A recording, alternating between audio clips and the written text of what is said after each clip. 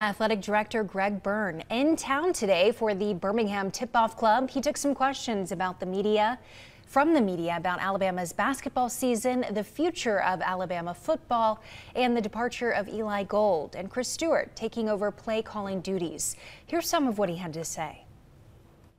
We have a great partnership with Learfield with our multimedia rights. Eli and the other broadcasters are actually contract workers with them.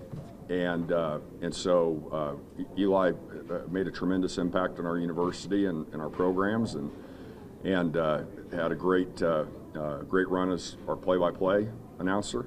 And we wish him nothing but the best. And then we're excited for Chris Stewart in the future.